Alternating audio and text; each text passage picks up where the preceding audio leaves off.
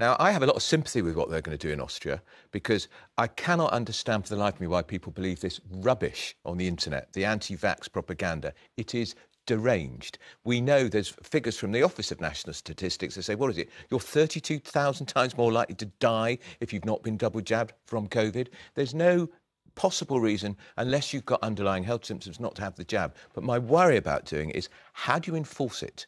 Do you stop everybody in the street? Who's going to stop people in the street? We don't have enough police officers on the beat anyway. So how would you make it work in Britain? Well, you'd do it through snitches, wouldn't you, Storm?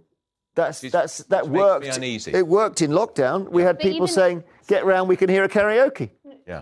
Yeah. We did. Well, I think if anyone was having parties, but this is Austria. This would work. But I don't think, even if you called up the police and said, "Oh, I've seen my neighbour go out to their friend's house," you can't.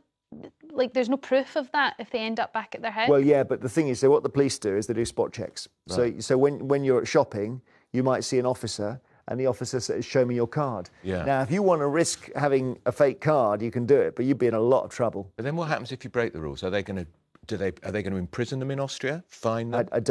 There's a question. In France, there was only one. Prisons full of unvaccinated people. Sorry. In France, in Paris, there was only one person who was unvaccinated on the platform, and a security guard came up and said, "I don't know, that'll be 192 or 162 euro fine."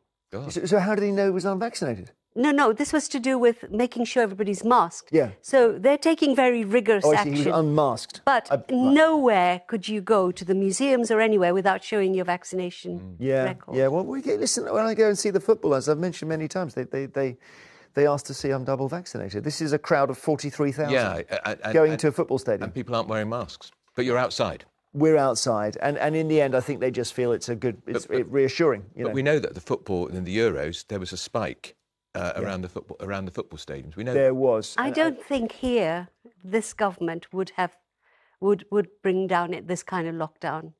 The public opinion would. If things went worse, I don't know. I think people are a bit intolerant of the anti-vax crew.